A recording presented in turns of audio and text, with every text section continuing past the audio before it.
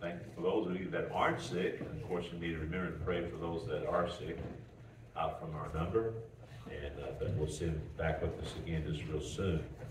And so we want to share some things from God's Word with you. And the title of our message is pretty simple: How God Guides Us and How He Guards Us. And I'm so thankful that we have a God that's concerned for us, and that He's constantly protecting us from this, that, and everything else. But I'm glad we have a God that wants to help us by giving us directions. He's definitely the best GPS that you can have when it comes to the things of life. We need to trust Him and know that He wants to do what's best for you and for me. In the Bible, Psalms chapter 37, and I want to read a number of verses to you at this time. I want to read the first 25 verses of chapter 37. That's a little bit more than what we usually read. But Psalms 37 and verses 1 through 25. Fret not thyself because of evildoers, neither be thou envious against the workers of iniquity, for they shall soon be cut down like the grass, and wither as the green herb. Trust in the Lord, and do good. So shalt thou dwell in the land, and verily thou shalt be fed. Delight thyself also in the Lord, and He shall give thee the desires of thine heart. Commit thy ways unto the Lord. Trust also in Him, and He shall bring it to pass. And He shall bring forth thy righteousness as the light, and thy judgment as the noonday. Rest in the Lord, and wait patiently for Him. Fret not thyself because of him who prospereth in his way, because of the man who bringeth wicked devices to pass. Cease from anger, and forsake wrath. Fret not thyself in any wise to do evil. For evildoers shall be cut off, but those that wait upon the Lord, they shall inherit the earth. For yet a little while, and the wicked shall not be. Yea, thou shalt diligently consider his place, and it shall not be. But the meek shall inherit the earth, and shall delight themselves in the abundance of peace. The wicked plotteth against the just, and gnasheth upon him with his teeth. The Lord shall laugh at him, for he saith that his day is coming. The wicked have drawn out the sword, and have bent their bow, to cast down the poor and the needy, and to slay such as be of upright conversation. Their sword shall enter into their own heart, and their bows shall be broken. A little that is righteous man hath is better than the riches of many wicked. For the arms of the wicked shall be broken, and the Lord upholdeth the righteous. The Lord knoweth that the days of the upright, and their inheritance shall be forever. They shall not be ashamed in evil times, and in the days of famine they shall be satisfied. But the wicked shall perish, and the enemies of the Lord shall be as the fat of lambs. Death shall consume, into smoke shall they consume away. The wicked borroweth, and payeth not again, but the righteous sheweth mercy, and giveth. For such as he be blessed of him shall inherit the earth, and they that be cursed of him shall be cut off. The steps, and this is going to be our text, the steps of a good man are ordered by the Lord, and he delighteth in his way. Though he fall, he shall not be utterly cast down, for the Lord upholdeth him with his hand. I have been young, and now am old, yet have I not seen the righteous forsaken, nor his seed begging for bread. And so as we go to the Lord, asking his blessing upon our message today, I'd like to ask Brother Chuck Dalton, if you would, to word of prayer this time. Brother Chuck. My dear Heavenly Father, we just thank you for your message today, Lord. Give the pastor the words of way today, Lord. Open our hearts and our minds. We just bless each and every one that's able to be here today. We're thankful to be here. Lord, we're open. We just bless us all in Jesus' name. Amen. Amen. Thank you, Brother Chuck. And so we see here the person that God describes. And I trust as you look at it, you realize that there's a positive person and there's a negative person. There's a person that loves God and there's a person that doesn't love God. And so he describes them very clearly here. And as he does so, I think he makes it very clear that he wants us to be doing right. He wants us to do good. And as we do those things, God can use us for his honor and for his glory. And yet it's a shame how many people are being used, if you please, by the devil. And when I say that, let me kind of rephrase that somewhat, that many people, they blame the devil for some of the things that they do, when in reality it's really them. You know what I'm saying? That they're just bent that way. And many times the devil gets blamed for it. Yes, we can go back to the devil, that he is the author of sin, if you please. He's the one that brought sin into this world. But yet there's so many times that we do things, we're not being inspired by the devil, we're just being inspired by ourselves in the things of this world. And so the person that God describes here, or the persons, it's very clear that he's made a promise that he will help those that follow him, those that put God first in their life. God will bless them.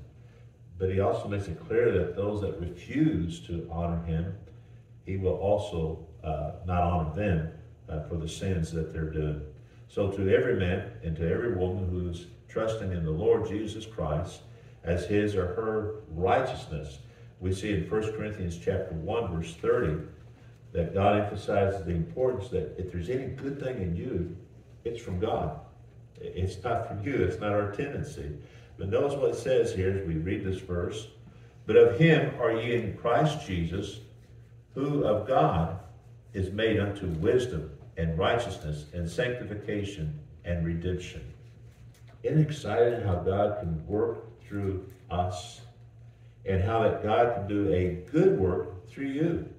And God wants to do a good work for you. And folks, let's face it, how many times have you gone maybe through a day or something happened, you went, man, I didn't do too good today. Or did I really say that? Did I really think that? And we look at it and we're disgusted with ourselves. And you ever been disgusted with yourself because of the things that you did, things that you thought, or the way that you affected other people or infected other people on the situation? And we've all had those days. But folks, isn't it a blessing when you have a day when you go, wow, today really was a good day. And you can look at it and say, wow, God really used me today. And it felt so good being used by God. And wow, there's some people that got saved today. There's some people that got their heart right with God because I was right with God. And God was able to use me as his spokesman, as his spokesperson. And how exciting it is when we see God working through us. That we can impart the wisdom of God. That we can share, if you please, the righteousness of God. That people can see righteousness within us. See us doing right, seeing us doing good. Which again is not our natural tendency. Again, it's supernatural for us to yield to God and let his righteousness be seen in us. And then as it points to sanctification, and that simply pointing to the fact that God can keep us from sin. And God can help us. And you might say, well, preacher, you just don't understand. I am really addicted to this particular problem, to this particular sin, to this, this particular thing just has such a control in my life. I just can't stop myself. And God says, I can. And God wants to. And what a blessing to say, wow, I didn't do this or do that today because God sanctified me. God kept me from those wrong things. And then as the verse goes on, he makes it very clear that he wants us to be involved in, if you please, in his redemption. I'm so glad that I am redeemed. I'm so glad that I'm going to heaven. And again, it's not because of my goodness, but it's because of his goodness. But I'm so thankful that I've got to share that redemption with other people too. And I'm thankful for those that get saved, so don't misunderstand me when I make this statement. Folks, we're successful witnessing for the Lord when we talk to somebody about Jesus, even if they don't accept Christ as their Savior, because God's the one that does the saving. We can't save anybody. Now, we can share with them, and we should share with them, and we should have a concern for them. But if they don't get saved after we shared with them, we were still successful because we did what God told us to do. Amen. And so again, as we look at 1 Corinthians chapter 1, and again, verse 30, we see how important it is for us to be that person that God describes. And the only way that we can be that person is by yielding to God. Realizing, folks, you ready? We're all sinners. We're all sinners. There's no one that can come here and say, I'm no longer a sinner. We're all sinners. And the person that comes in that way, he's lying, so he's already sinning, okay? And what I'm trying to say, and I'm not trying to be funny, but what I'm saying, it's so sad that so many people think that they got to earn their way to heaven. And folks, don't misunderstand me, because I think that we need to work for the Lord. We need to do what we can to be a blessing to God. And so again, it's so important that we put him first in our lives, and that we want to do what we can to please him above everything else. So this is the person that God describes as basically a person that is sold out to him and that lets God work through him for his good and also for the good of others. And then the second thought that comes to mind is the purpose God reveals in Psalms 37, verse 23, that we read just a few moments ago. It says, the steps of a good man are ordered by the Lord, and he delighteth in his way. And many of you might remember, in fact, our sound system back in the back, it was given to us by a man, his last name was Goodman. So when he passed and went to be with the Lord, and he actually, he asked me if I would do his services for him when he realized he was dying. And of course I felt very honored and was pleased to be able to do it because he was a really good man. And so I was able to use this verse as the text for his funeral because, again, he had a good testimony in the community. People knew that he definitely knew the Lord and everything, and he had a relationship with them.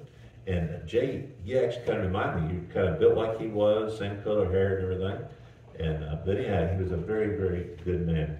And we appreciate him, and a number of his family members are involved in the telephone company and other places here in town. But again, what I'm saying, the steps of a good man are ordered of the Lord. And how it's exciting it is to see that people can know that they're doing what God wants them to do. And that there's so many folks that don't know what to do. They don't know what to do with their lives. And God says, hey, I know what you can do, and I know what you need to do, and let me tell you what to do. And folks, you ready for this? God is never going to tell you wrong. God's never going to have you do something evil. He's never going to have you do something that's hurtful. He's going to help you to do that which is right and be a blessing to others. So verse 23, again, God reveals himself to his children. He reveals himself that he wants us to be good men because, again, a good man, I identify them with God, don't you? A good man or a good person, I identify them with the Lord, and that they have some sort of relationship with him. And we see that his plans, that his purpose, his desire is that everything we do is ordered by God. And again, our lives, we need to yield it to him. Surely we cannot think of anything more wonderful than that, to be labeled as a good person. And have you ever had somebody come to you and just say, hey, you're really a good person? Or what? You must be a Christian because of the things that you do and the things that you say. And what a blessing that people can see the goodness in us and identify it with God, that we must truly belong to him. So again, how exciting as we think in terms of a good man, as God describes him to us, that his steps are ordered of the Lord. And then as we think on that verse still, I see the procedure that God adopts. We as Christians have to travel under sealed orders. And again, God gives us orders, and sometimes the things that he asks us to do, they seem strange to others. But when we follow through and do what God has asked us to do, it's exciting because usually, quite often in this lifetime, we'll see why God did what he did, even though at the time we didn't understand what was taking place. So again, there's nothing to be fearful about when we follow God's plan for our lives. And again, it's exciting to know that we're doing what our Savior wants us to do. And again, how sad when we have a day that we end and we look back at it and go, man, it was a bad day. It was an awful day. And how great it is when we look back and go, wow, it was really a good day. And I felt used of God. And it's sad that the other times when we had the bad days, we look back and go, man, I was used by the devil today. Or I was used by such and such or such. And then find times we're really honest with. So I was used by my own dumb stupidity, whatever. Again, how sad when people fail to trust God. We need to walk every moment of every day under God's leadership. Let him work through you. Let him speak through you. Let him lead you to the places that you need to go for his honor and for his glory. I think also the pleasure of God's experiences, and when I say that, I mentioned it in the earlier part of our message. Again, it's exciting because you can look and say, that person got saved, or that person really got something today because God was speaking through me to them. And what a blessing it is as you spend time with God, you go, wow, God was speaking to me today. I could feel his presence in my heart, in my life, as he was dealing with me. And that's very, very exciting when we get to experience God working in us. So it says, the steps of a good man are ordered by the Lord, and he delighteth in his way. Now, when I say that, isn't it nice, don't you, to please God? Isn't it nice to know that? That you can please God? And isn't it nice when you look back and go, wow, I know I pleased God today. And, ooh, it feels so good. It feels so wonderful. But then the other thought is this, wow, God, that really pleased me doing that for you. I enjoyed it too. You find yourself on the same page as God, and you find that there's a pleasure in serving God. There's a pleasure in pleasing him. Wow. How sad it is the times that we have chosen to please others instead of pleasing God. And so, again, it's exciting when we see God working through us. There's so many thoughts that come to mind. I think of times that I yielded to the devil, and of course I think of times before I was saved, some things that I did that I'm not very proud of, and embarrassing to even talk about it. But what I'm saying is, it's exciting too when I can look back and get excited when I get those notes or those phone calls or whatever from, if you please, my preacher boys or whatever, those that God had privilege of leading to Christ, and I got to see them grow and see them become pastors and lead other people to Christ, and then now watch their children and their grandchildren as they serve the Lord. And I thought, what if I hadn't talked to them? You know, what if we hadn't invited them over to play, you know, pool of all things? We played pool and ping pong at our house, and that's how we got our peers to come to the house to play with us. And of course, in the when we were stationed at Vandenberg Air Force Base, we would have the servicemen come over. And my mom, she was so faithful. She loved feeding the Air Force men. And so we'd have sometimes as many as a dozen of them after church that would come to our house. And it was impressive because they were from all over the place in the United States, and many of them had been different places. And so it was exciting. So even though I was just a young kid, I grew up with the military in our home. And again, my folks treated them like they were very special. And they felt that that's why they would come to our house. But what I love is I got to take them out soul winning. I got to go out witnessing. And here I was, you know, 14 years old, and they go, who's your friend? And I say, this is such and such in the Air Force. And they go, you got an Air Force friend, and you're just junior high, you know, whatever. And they were impressed with, and I felt like I had all these big bodyguards. But anyhow, but what I'm saying, it was exciting as we got to serve the Lord together and see God do exciting things and how good they would feel. I remember one time I took two guys with, and you ready? One of the guys, his name was Peace, and the other guy's name was Love. When I introduced him to this lady, she had a set of twins, and they were on the same track team I was on, and I was trying to win her. She just said, "Oh, when she heard the day, she said, we're fixing to have war here, aren't we?" Anyhow, it was interesting. She told me that one day I'd grow up and I'd realize how foolish it was to live for God. And she couldn't believe I was going to become a priest. I said, "I'm not becoming a priest." She said, "You said preacher?" And I said, "There's a big difference." You know? And anyhow, she just pictured me, I guess, wearing a gown or a robe or whatever they wear, you know. And I tried to tell them, no, that's not what I do, you know, and not what I'm headed. But anyhow, what am I trying to say, folks? It's exciting when you see God working in the lives of others. By the way, many of our servicemen that we work with end up going to the mission field.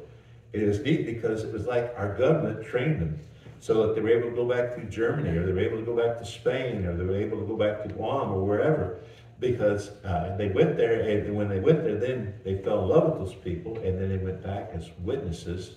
And so I thought it was neat because they left the Air Force and went into the Lord's service, okay? But anyhow, it's exciting when you see God working in the lives of others and just doing miraculous things. And it's amazing what God can do and how that you can see his steps ordered in the lives of other people as we do what God has called us to do. And so we learn again. That's important for us to take it a day at a time. Don't jump ahead of yourself, but walk a day at a time and let the Lord help you. Because, you don't know what's going to happen tomorrow. And so you say, well, yeah, I pretty well know what's going to happen tomorrow, and you might go through your thing. But isn't it amazing how easy a day can become just something that you weren't expecting? And how it can just completely change. And folks, sometimes it can change really for good, and sometimes it can change for bad. It's just amazing when we yield ourselves to God, what God can do, and how that He can cause good to come from so many things. I think the possibility that God, you ready? He foresees, and that means that He knows what you're facing long before you know it. He knows exactly what's going to happen to you. He knows the exact second that you're going to die. He knows who's going to hurt you. He knows who's going to love you.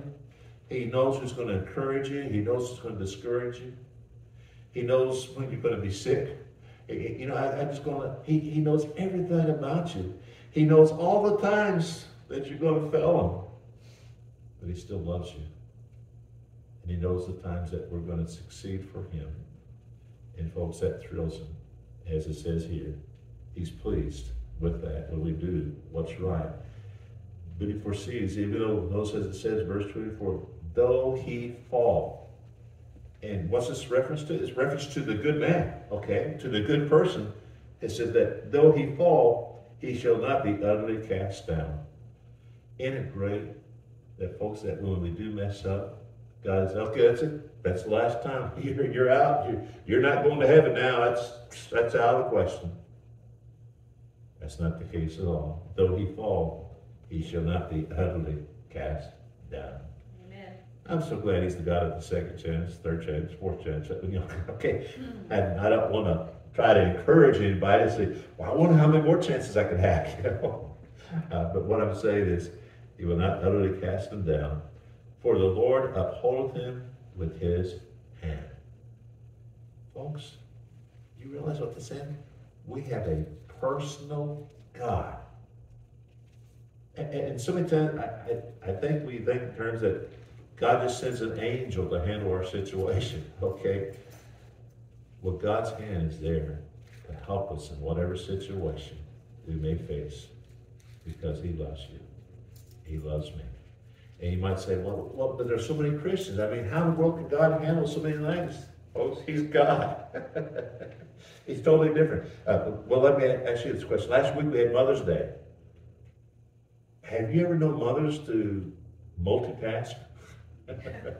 It's amazing how they can be talking on the phone and talking maybe to a daughter that's going through a heartbreak of some sort, and at the same time they're fixing a meal, or they're taking care of another little one at the house or whatever, and they're doing all these things at the same time and going, wow. Well, who made women? God. And believe me, it's no problem. God multitasks all the time. And so He's ready to help us. And I'm so thankful, as it says here, for the Lord upholdeth him with His hand. Folks, can the devil do anything to God's hand? Can he pry his hand open if he's holding you? Can he cause the hand of God to be hurt so he'll drop you or whatever? No, that's not going to happen. Never will. By the way, Satan was created by God. And God gave him the ability to have free choice. And of course, we know what happened. Now Satan chose wrong. And even the angels had that same choice. And a third of the angels followed after Satan. What a tragedy. How sad. And yet God knew it was going to happen. But He still gave us the ability to choose for right or wrong. He didn't make us a little doll, where you pull out strings. I love you. I love you. I love you. He could have, but He didn't. And anyhow, it's exciting how God created us and what He did for you and for I. Well, when I think of this, are you going to fall? And I can say, folks, I pray that none of you mess up this week, okay? I pray that you have a great week. And I do pray that way quite often. But how long will it be before there might be something happen to my start thinking, I need to get home, that roast is burning. What's wrong with the preacher? Why is he preaching so wrong? Or whatever. And it's amazing how fast we can get in trouble in it. But what I'm trying to say, folks, again, is that we need to yield ourselves to God and realize that God wants to help us. In 1 John 1:9, it says it this way, and I think it's so important. I love 1 John chapter 1, verse 9. It says, if we confess our sins, he is faithful and just to forgive us our sins and to cleanse us from all unrighteousness. God is faithful. And when we mess up, he's ready to help us. And folks, it's important that we learn to confess when we do mess up. And you say, well, what should we do? The minute you realize you messed up, you need to confess, God, I messed up. Please forgive me, God. Take care of it immediately. Don't let it fester. Don't say, well, I'll just wait till the end of the day when everything accumulates and then I'll take care of it all at once. No, we need to realize how serious our sins are and how it affects God and how it affects us and how it affects others when we let sin rule and lead in our lives. So again, what a tremendous verse, that he is faithful to forgive us when we're willing to confess that we've messed up, that we've done wrong. Jude 24 says it this way. Jude only has one chapter, so verse 24. Now unto him that is able to keep you from falling. Get that. So, folks, when you're tempted, that's not the same as sinning, okay? Temptation, you have to yield to temptation before it becomes sin. And what I'm saying is very clearly that when that temptation comes, we do not have to yield to it. So, if that's the case, then we can have power over those sins that would beset us. And so he says that we need to trust him so clearly, because as he says, now to him that is able to keep you from falling and to present you faultless before the presence of his glory with exceeding joy. You ready? Jesus loves you so much that he can't wait to present you to the Father and to, if you please, the angels of heaven. He loves us so much. Have you ever been in that situation? And I can remember when I finally got the opportunity to introduce my wife to my parents. And to this day, I can still hear my dad, and Caleb can too. My dad got Alzheimer's. And but one thing, he always recognized Martha. And whenever Martha came into the room to see him, he would immediately go, oh, Martha, my most beautiful daughter-in-law, sweetest and smartest and most wonderful. I am so thankful that you married Jerry Ray. He sure didn't deserve you. Oh, you're so wonderful. And then 5 minutes later, he'd go through the same thing again. And then another 5 minutes later, he'd go through the same thing. Just tell us how wonderful Martha was. So, of course, it didn't hurt her ego and all that.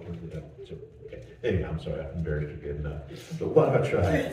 But I'm glad that no matter what happened, my dad's mind still always thought of Martha as being so wonderful. And that's an exciting way to be thought. But what I'm saying is when I introduced Martha to them, going, wow, she's so beautiful and she seems so smart. What's she doing with you?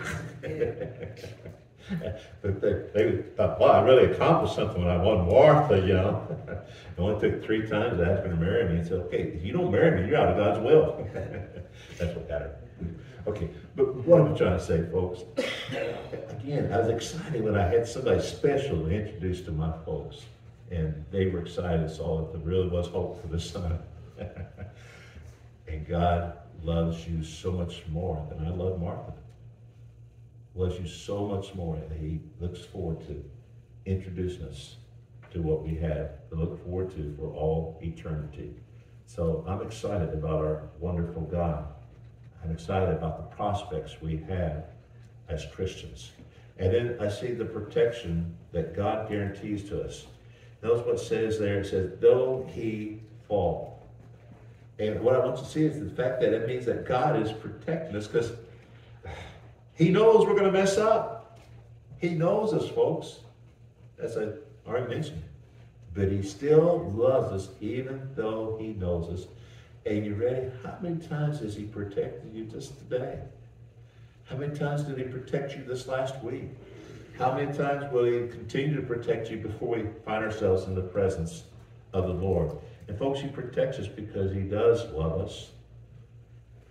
And he loves us so much, and he wants to help us and guide us and help us to see that we can trust him in every situation. Isn't it amazing we can trust God in every situation, even though he can't trust us? Wow, what an amazing God. So here we have this great truth taught to us clearly in the Word of God, that all who trust in Christ are safe and secure in his keeping. Wow, that's better than the President of the United States. That's better than our governor. That's better than the mayor of our city. That's even better than your parents. You may have good godly parents, and that's what I hold up. So I'd say, isn't it fantastic that we have a Heavenly Father that is concerned for every one of us, and that he wants to protect us, and that he guarantees us that he will protect us. And then the last thought is the power of God displays itself. In verse 24, it says, for the Lord upholdeth him with his hand. I think of my children through the years, and even as my boys grew older, for a long time they had this tendency that they would just want to hold Dad's hand, and maybe feel really good. And a lot of times people look and go, what's that teenage boy do holding his dad's hand? You know, it was something that they just didn't think anything about it. And they were holding my hands because they loved me and they respected me, if you please, or whatever. And I enjoyed holding their hands because I knew they loved me, but I loved them too. You know what I'm saying? There's a unique relationship there. And it wasn't always because we were crossing a dangerous road or whatever. But what I'm saying is that God is always ready to hold us. That God is holding us at all times. God is concerned for us, and he upholds us with his hand. Literally, in the translation, when you look at it, again, using Strong's Concordance and so forth, it says, for the Lord puts his hand under him. If you go ahead and look at it a little closer, and that's what's referring to, that he puts his hand under them. What a blessing that God is willing to gird us under and to hold us up. How wonderful it is to be held up by the loving hand of God. And I think of his pierced, tender, and yet powerful hand. I think of the scars that are upon his hands from mankind that he had created. That the hand is the hand which guides us and guards us. What an amazing thought that we truly have a very handy God that's ready to help us in whatever situation we might find ourselves. And that he knows exactly what you need. And I know many times we've prayed. This church, I think people know us as a praying church. And we often gather on Wednesday nights, we pray. We've had as many as a dozen, I guess, or more people pray at the same service. And that's exciting. And I enjoy hearing our people pray, because you can tell where their heart is with the Lord. And for a long time, I'll go ahead and confess, for a long time, we didn't let women pray out loud, except among other women. And I've really enjoyed hearing our ladies as they pray in prayer meetings and so forth. And found, wow, man, they're a lot more spiritual than us guys. I didn't hear a single amen from any ladies there. Thank you, ladies. But what I'm trying to say is, God loves us. And God wants to help us. And you ready?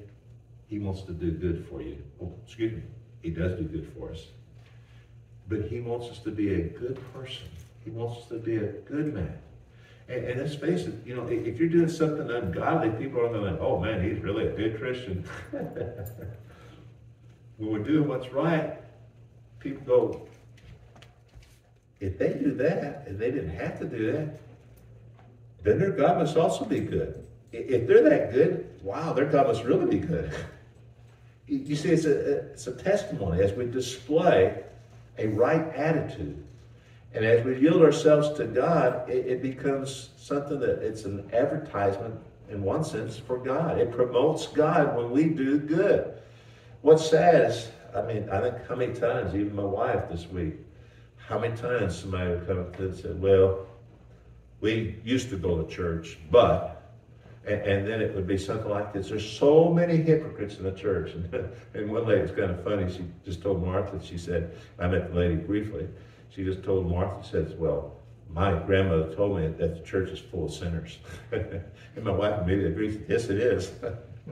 And she wasn't referring to y'all. But anyhow, well, what I'm saying is, it is.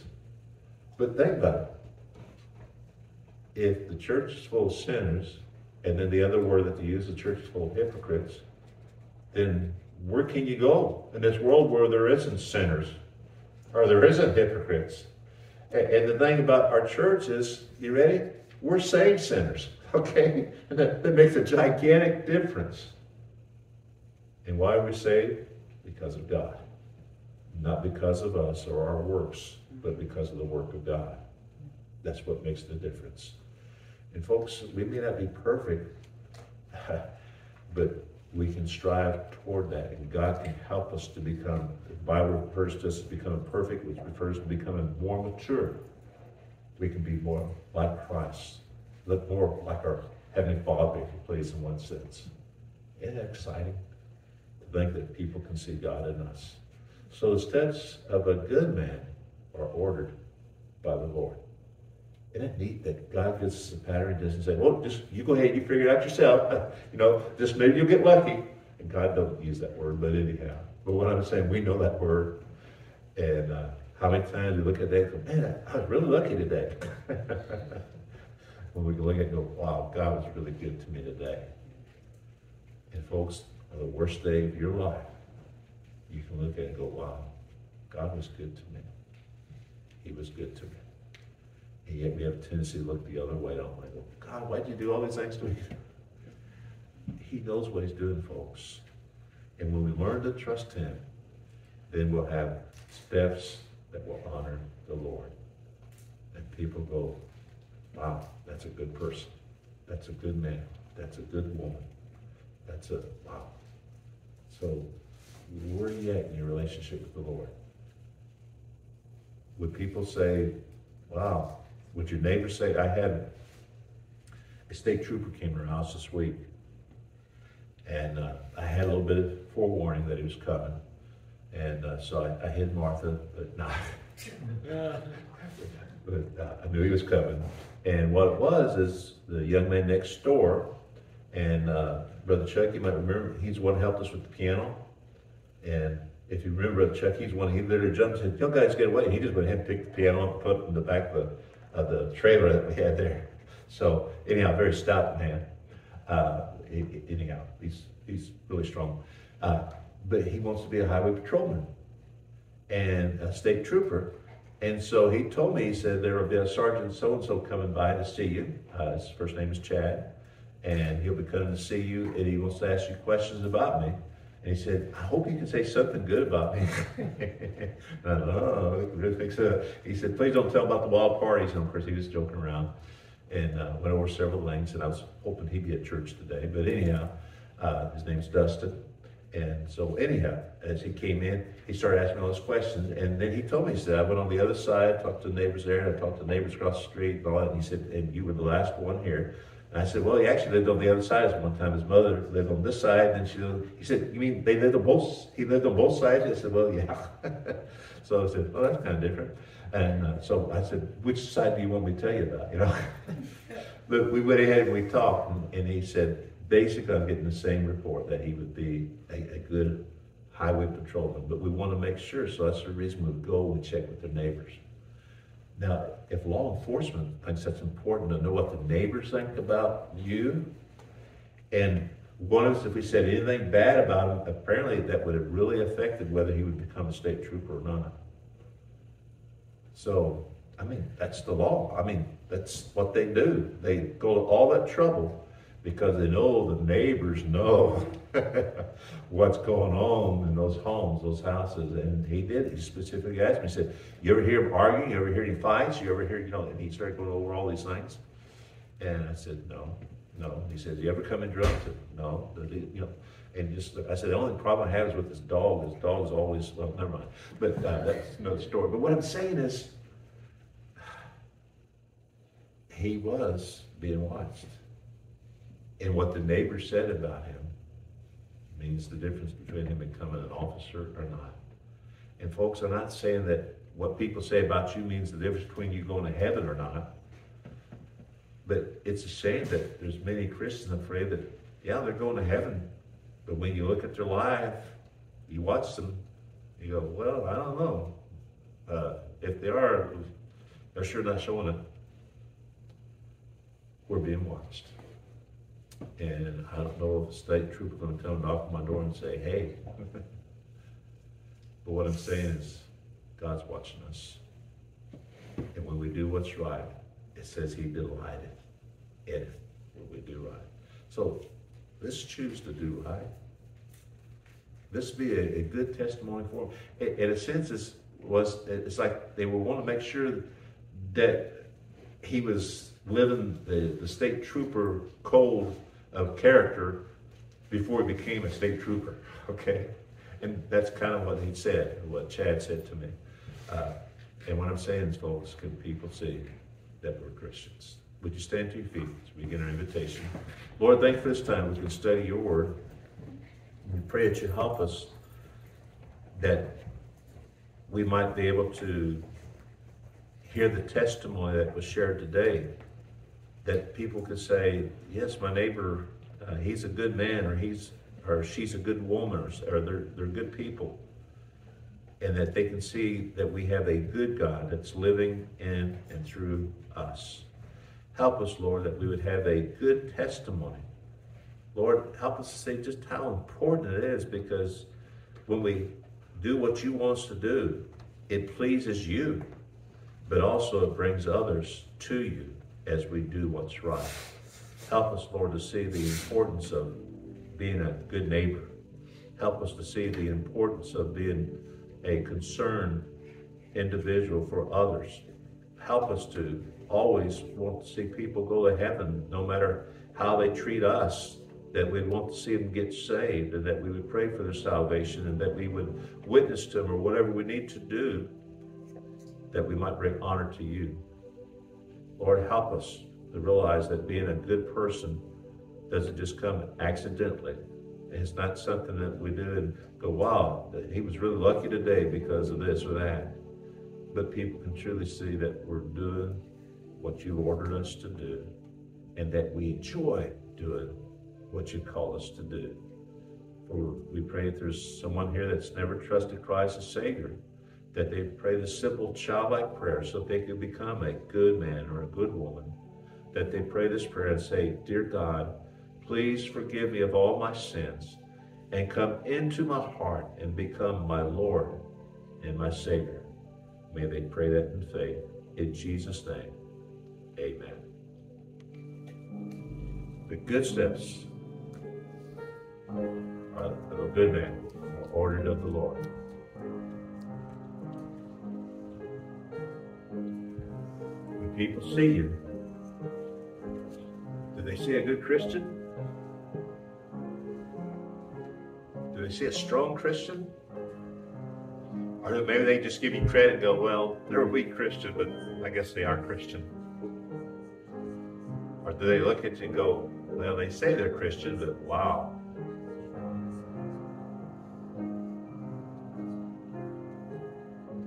We have to follow God's orders. You say, well, I don't know what his orders are. Well, if you have a Bible, the Bible's got his printed commands for us to follow. God shows us exactly what he wants us to do. First thing is to admit that we know that we're sinners. We know that we've done wrong. We know that we don't deserve heaven. But we also know that he's willing to forgive us and take us to that wonderful place that we call heaven, because of what he did for us, as he took care of our sins and the punishment for our sins. We trust in him. Was Jesus a good man? Oh, yeah. No question. He was a perfect man. Folks, I can take it a step further. He's a good God. so thankful for a wonderful God.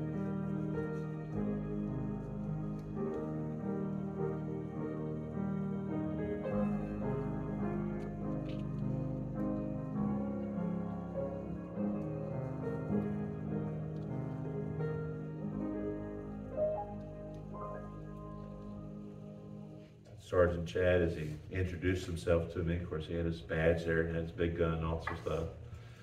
And I said, would you like to come? He said, yes, I would. He came in and he said, I'm with the station there in Peru. So he told me just a couple other things. But he wanted me to know who he was. And then, of course, he went into greater detail about why he was there. And I'm so glad I knew that he was coming, though. You know, I had an idea that he'd be there, a possibility. And so I gave a good recommendation to our neighbor.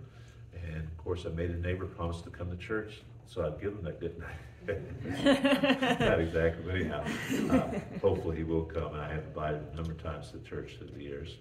So, but, and we'll see what happens. And, but again, I'm excited that we can do good. I mean, it's so easy to like, just forget it, I can't do any good. But folks, we can as we yield to him. I'm not going to preach again, okay? We want to go ahead and dismiss in prayer at this time. And so I want to ask Brother Jay if you would word a prayer for us, Brother Jay. Sure. Thank you, Lord, for your Bible, for Psalms and promises and how amazing you are. Thank you for guiding us, our steps, and help us, Lord, to be a light and to live right in a world that's dark and to be a testimony for you. In Jesus' name, amen. Amen. Amen.